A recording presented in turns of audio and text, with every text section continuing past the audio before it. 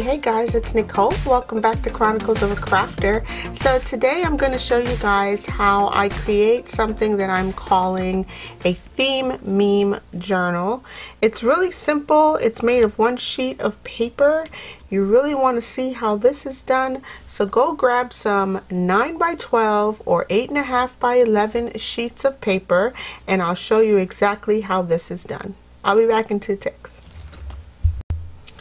Okay guys, so a theme meme journal is basically just a very small journal that you've created little memes in the form of a theme. Alright, and this basically, a meme is something that we all use nowadays to memorialize something. So you can see a movie or a video or a picture of something and you create a meme or memorial to represent what you've just seen, and that's basically what a theme meme journal is. I'm calling it that. It may be called something else completely, I don't know, but that's what I'm calling it. So I'm going to hashtag theme meme journal in the description box down below. So I'm going to show you how I made it with 2 different sizes of paper. One is an 8.5 by 11 sheet of paper, which I know we all have. It's, you know, just standard cardstock paper that you can pick up at Michael's in a recollections pack, and also you can make this out of a 12 by 12 sheet of paper by simply cutting it down and removing the last 3 inches off the page, and then you have a 9 by 12 piece of paper that you can also do this with. The point of this whole thing is that it has to be a rectangle and not a square, so that's why we're removing the last 3 inches off of a 12 by 12 sheet of paper in order to create a 9 by 12. I'm going to start with my 8.5 by 11 and give you the score marks for this size sheet. Here's my large scoreboard. This is just a standard piece of cardstock. I picked this up at Michael's. It is a recollections pack of medium weight cardstock. It's 65 pound, 176 GSMs. And let me just give you the score marks that you're going to need in order to make this journal. First, you're going to hold your paper on the horizontal and you're going to score at 2 3/4. You're going to score at 5.5, and then you're going to score at 8 1/4. Okay, then you're going to rotate your paper 1/4 turn and you're going to score at 4 1/4. Sorry, 4 1/4. Okay, which is right there. Then you're going to remove your scoreboard. I'm going to flip my page over so that you can see my score marks a little bit better, right? And you're going to cut a slit in your page on the horizontal from this score mark to this score mark. So from your 2 3/4 to your 8 1/4 score marks, okay? I'm just going to turn my page on a side so that I can place my little metal ruler up against this, and I'm going to use my craft knife for this process, and I'm just going to cut directly into the page from one score mark to the other, and that's it. That's all the cutting that we're doing for this project. And then you're going to take your page and fold it on all of the score marks. So there's my half mark. I'm going to fold it back on this mark, and then I'm going to fold it on this mark right here. You can use your bone folder to get really tight creases, because that can be important for the next step. Okay, so you get your really tight creases right there, and then you're going to fold it here and get a really tight crease right there. Okay, and now as you hold your page up, you should have something that looks like this, right? And you can see that your journal is already starting to form as you push it into its shape, and then you have yourself a little journal, right? So with those really tight score marks, is now you have to decide, like, where's my front, where's my back, you know, the front cover, the back cover, etc. So this is how we have it right now. If we were to open it up, you'll see that your journal has been in the shape of the same page that I had previously. And here is our front and our back, and then the journal continues around this way. Okay, so here we have the same page. Just gonna open it back up. All right, so here's our front, our back, and the rest of our journaling space goes around that way.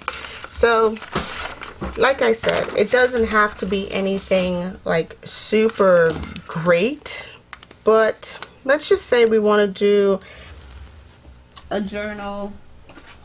Let's just say we want to do a journal about, let's see, my week's meals. Okay, so this week you can write right here, my week's meals. And to, you know, just to decorate your front cover, it doesn't have to be like, you know, anything fabulous. You don't have to have a ton of art skills in order to do this. I just basically wrote in what I wanted it to say on my front cover. So from here, it can just be just that simple. All right, so let's say 1, 2, 3, 4, 5, 6 days of this week. And even if you want on the back cover, you can place something as well.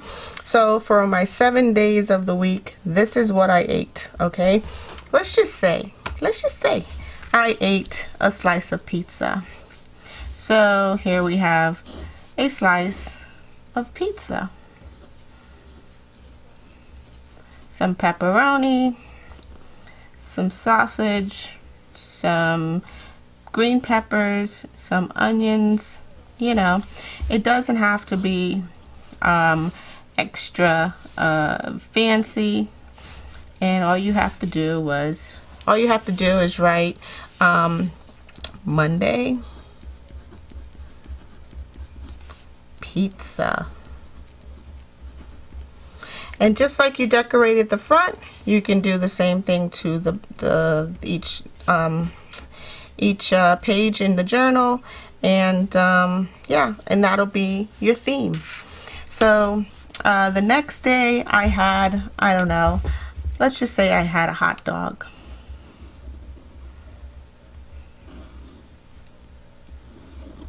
Okay, so there's your hot dog with a bun, some ketchup, some mustard, and I don't know, relish.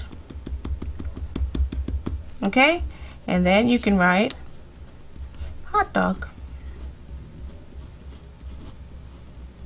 Okay, again, nothing fancy. You know, just decorate it however you like. Here, I'll zoom you in just a little bit. Okay, and then you can simply put you know, love that relish.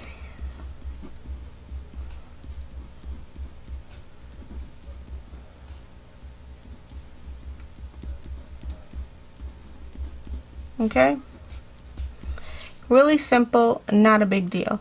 The important thing that you need to know is that when you go on to your third day or your third tile, you need to rotate your page.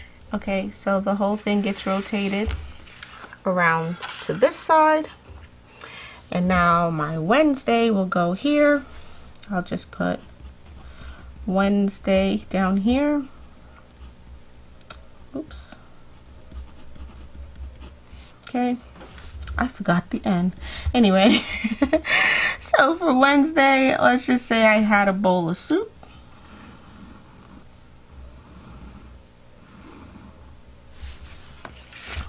And whatever you place in here is up to you. So here's my bowl of soup. Some noodles. I don't know, chicken pieces, maybe tofu, some veggies. And if that's not recognizable as a bowl of soup, you can simply put here tofu,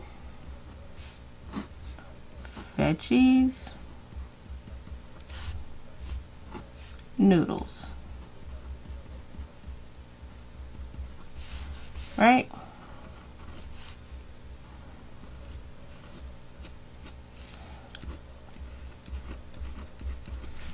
Simple.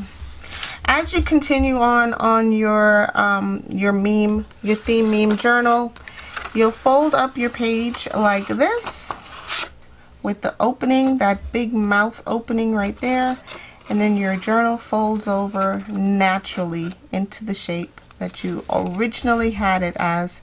Here's your front cover, here's your back cover, and then inside here are the memes that you wanted for that particular theme.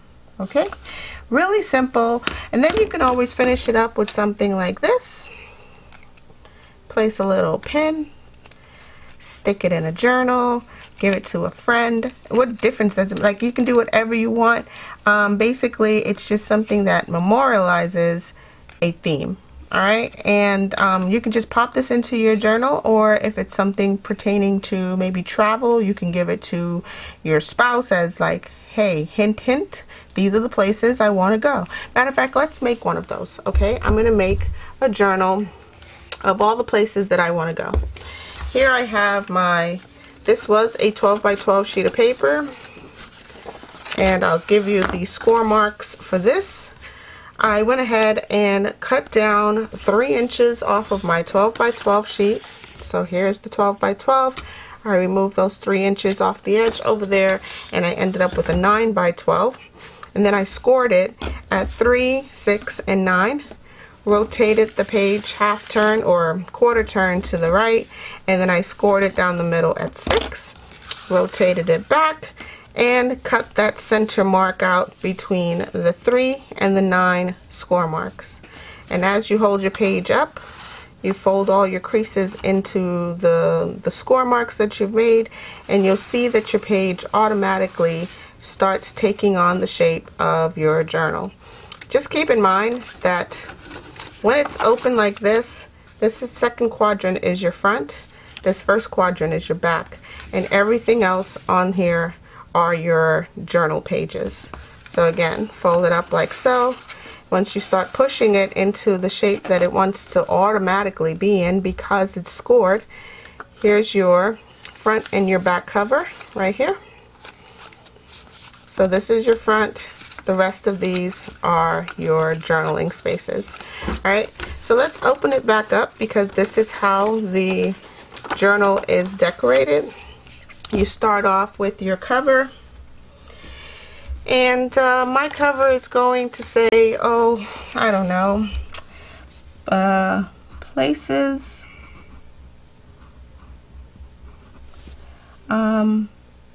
let's see, places I've visited.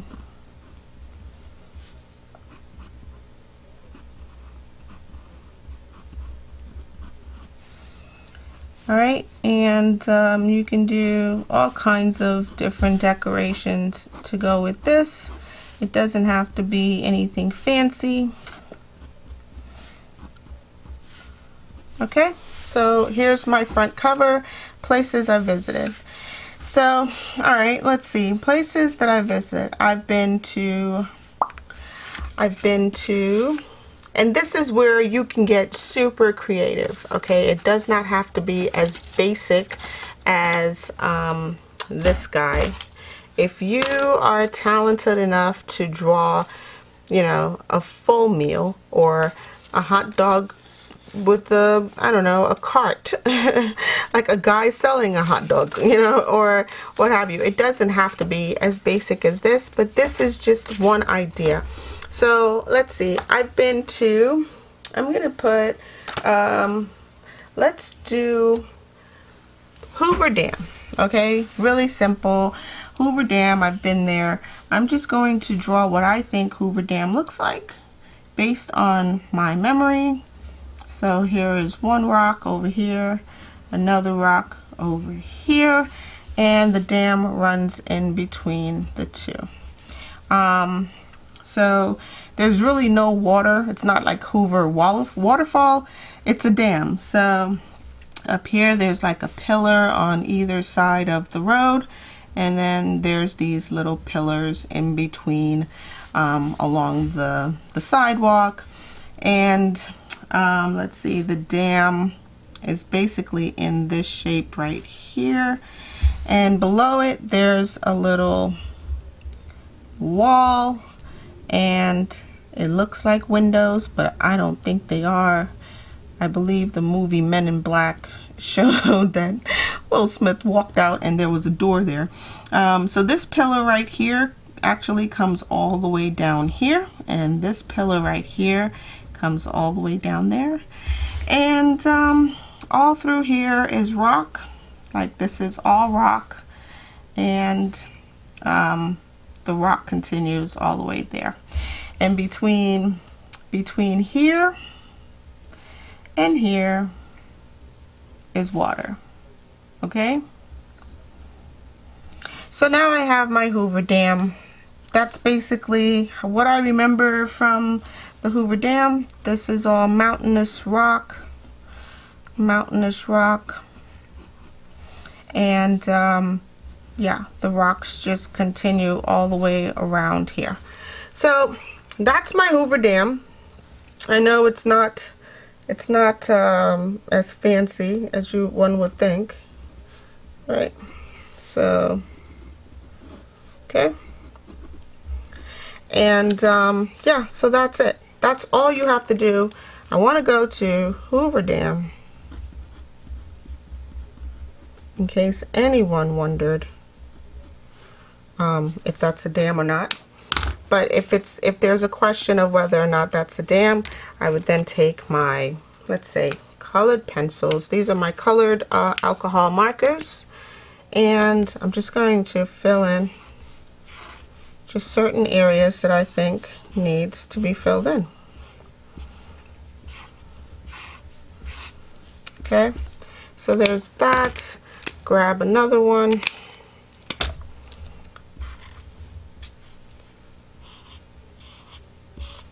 Okay, nothing fancy, guys. This is just basic art. Okay, grab another one. My dam is more than likely a beige color.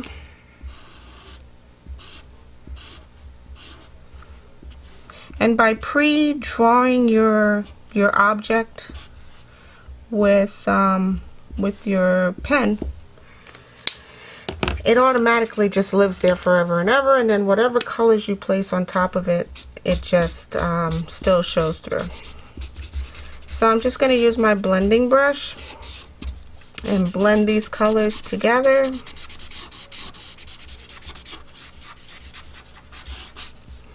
And reduce some of the lightness of this part. Okay, and let's see what else. Let's fill in the areas that are missing. So here, these are just dam colors of the rocks around the Hoover Dam.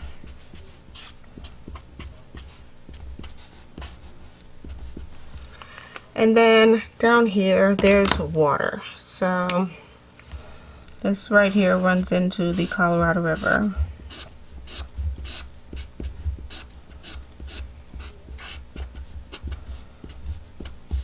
Okay, so there's that. Really simple, nothing fancy at all. If you're questioning your art skills, this is a great way to try it out and see how well you are able to relay what you remembered or where you've been to on paper, right? So again, these are just little pillars that are on the side of the road, and then I dull it down with my little blending brush for some separation between the actual rock around it and the dam itself. Okay, basic. All right, so when you fold this up, here's my front cover, places I visited. Boom, Hoover Dam right there, front. Easy to do, right? The next one, let's see, I want to do Arches National Park. I am going to basically just draw a flat top. I'm going to come down like this, come across, go up, and come back down. Okay, there we have it.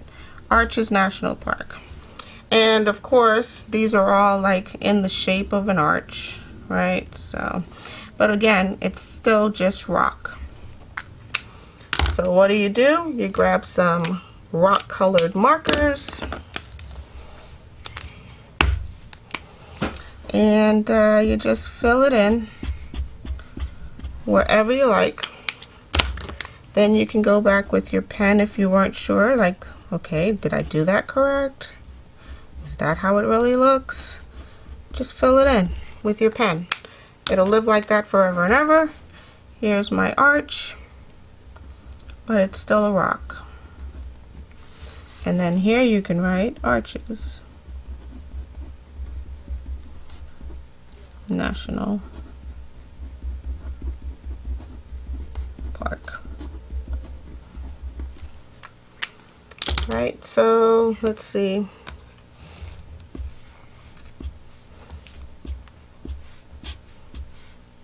Okay, it's just rocks, right? So it doesn't really look like much other than this. It's made of sand and just rocks.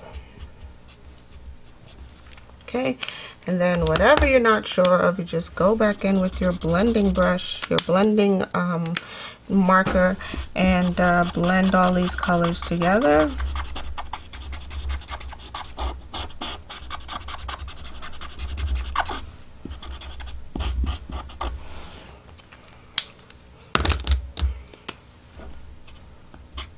Okay, so there's that. Alright, but just remember that once you've done this, you have to rotate your page around to this side in order to get it to flow correctly.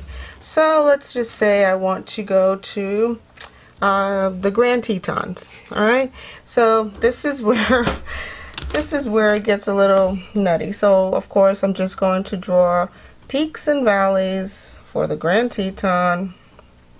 They look like this. Okay, so yeah, there's my Grand Teton mountains. Here's the hill range that runs alongside of it. Okay, so there's that. And then below that, let's see, there's a shrub line. So let's just do these shrubs back here. These are the foothills below it. And then there's the tree line. So here we'll do some trees. These are just some, you know, tall evergreens or what have you. I'll do some, you know, winter trees, some summer trees. It doesn't really matter. Here we go. Same thing. Back and forth, just the same thing, like, you know, just whatever you remember from this place that you've been to. Yeah, and so sometimes there's like, you know, whatever guys, it's whatever you want, right? The difference comes in whether or not you want to leave it just as simple as this, or if you want to add color.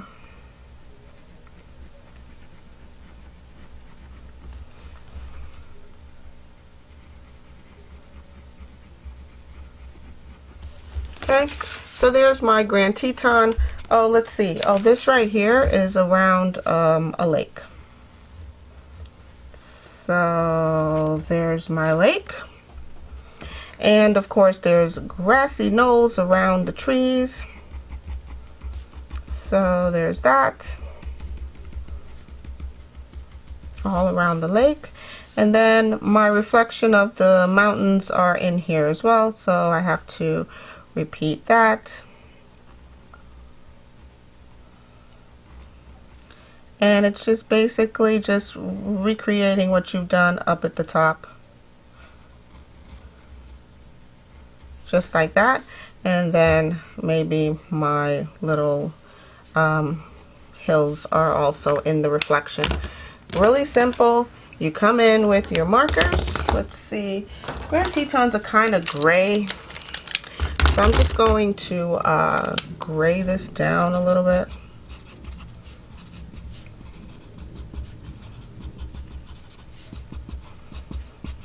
Okay. And then I'll add the browns.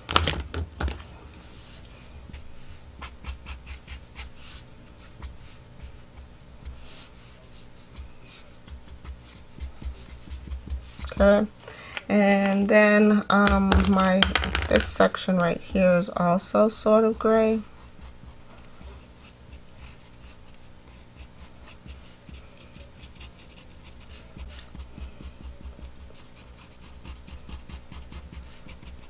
All right, and of course then I'll add the tan. Let's see, let's do this one, Dusty Rose.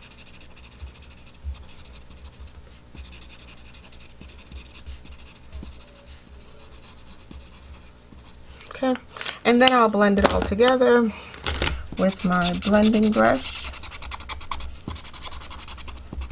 And as you can tell, they're really not blending, like it just dulls it down. It doesn't smudge it, I should say. They do blend, but it's not like a smudge, okay? You have to repeat that in the water. So here we go. Just a water line of something similar.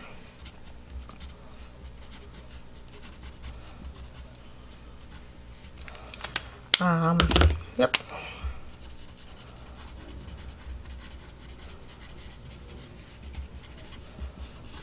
Okay, and I'll blend it.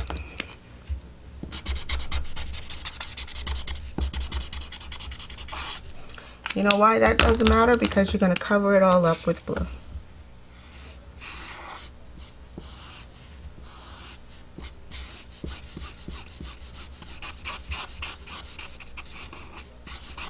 Okay, and of course you got to color in your tree line, so here we go. I'll use my darker green on these evergreens right here.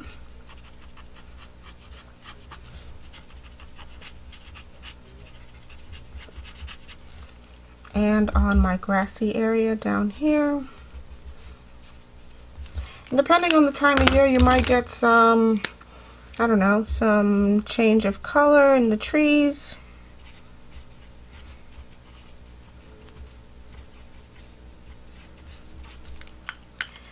And right here as well with some orange.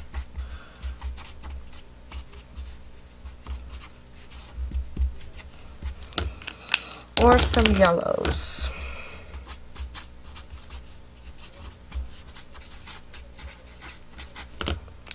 Okay, in my grassy area there might be some lighter colored green. And back here in the foothills, there might be some lighter color green. Basically, it's whatever you want it to be, right? And if that doesn't make you happy, blend it. Blend it into the mountains above. Okay? So basically, that's what I'm trying to recreate. It's places I've visited. Been to the Hoover Dam, Arches National Park. Here, if you're not even sure what park this is, you just take your pen and you write Teton National Park.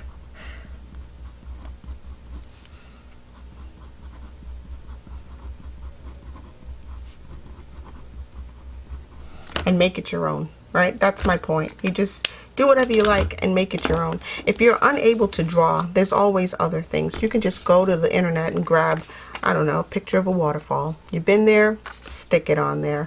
If you're not really sure where to find pictures like that, grab some rub-on transfers. You want to go to the beach? Pop on some rub-on transfers. It's all about memorializing the places that you've been, want to do, or want to go to, the meals that you've eaten or want to eat, restaurants you want to visit. It's just about memorializing something that you've done or want to do, and it's called a theme meme journal. All right, again, here's how it folds, very simply, and into a journal. You can then pop one of these on here like so, or maybe something even more fancy like this. And yeah, Alright guys, so I'm going to leave you right here. I hope you guys have a super crafty day. Go do something wonderful, and don't forget to check out my one link down below that takes you to all of my information. I want to thank each and every one of you for subscribing to the channel. Don't forget guys, stay naturally curious, and I'll definitely talk to y'all in the next video. Bye!